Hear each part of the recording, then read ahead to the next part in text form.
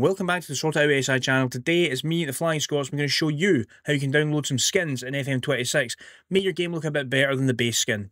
So what you want to do is, first of all, you want to come onto the StandaloneOSX website, as you always do.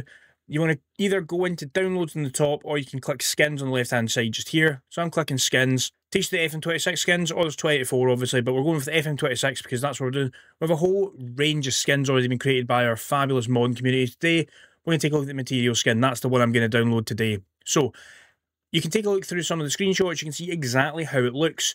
Obviously, it is a skin, but it's not in the traditional sense that we're used to. Nothing changes in terms of the widgets, the UI. They're all the same. It's mainly about changing the colours to make it a bit more appealing. So, unfortunately, we can't properly skin it the way we used to at the moment, but that'll hopefully be coming at some point this year. And because it's slightly different to normal, it's not as straightforward to download and set your skin as in previous versions. So I'll show you what you do here.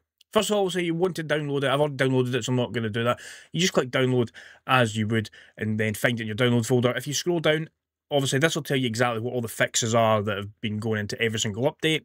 But if you scroll further down, it shows you here exactly what you need. So what you do is you need to download the file, as we've done. Unzip it. I use WinRAR. You can use anything that's similar that does the job. You need to locate the game directory. It's different for Windows and Mac. The instructions for both are here as to how you find it. So I'm on a Windows, so I'm in Steam, steamapps, Common, Football Manager 26, FM Data, StreamingAssets, AA, Standalone64. And Mac, it's slightly similar, but there's a few different caveats, which is why if you go here, this is exactly how you do it. I'll leave the file paths in the description below as well, just in case you don't want to pause the video constantly, etc.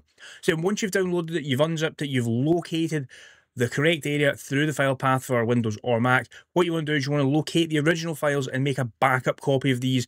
I just save them in a different folder on my desktop.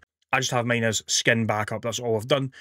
And then what you want to do is you want to copy and paste the new files into the game directory when asked, and then it'll ask you if you want to overwrite them. So here we are. I've used the file path to locate them. I've highlighted all of the ones. I have made my backup copy. Now what I want to do is I want to replace them. Then once you've made your backup copy, all you want to do is you want to drag in the new files again. It'll ask you if you want to replace them. So I'm saying yes, obviously, because I've made my backups. They've been replaced. Now what you need to do is load up your game. And as we can see, we already have the material skin on here. Just that brief preview in the load up screen, we can see it looks slightly different here. I will load up a game. I'll just load up my Man United game I've currently got going on. As you can see, different background here. This is a little bit of a spoiler for a rebuild I've got going on my own channel, but don't pay too much attention to that just now. And here we have it. This is the new skin in action. It already looks much brighter, much cleaner. It's got the background as well. It looks really, really nice. If we take a look at we'll just take a look at a couple of screens. If we go to recruitment, player database, things like that, again, it's all just a little bit lighter. We'll click on Wesley Fofana. Again, just a little lighter. I think it just looks much better. Again, I'll leave the file paths for both Windows and Mac in the description. If you have any issues trying to download any skins, just comment on this video and we'll get back to you and try and help you out. And later on this week, we'll have a video showcasing different skins that have been created already by the community. As always, like, share, subscribe to my channel as well as StandaloneOSX channel, and we'll see you next time.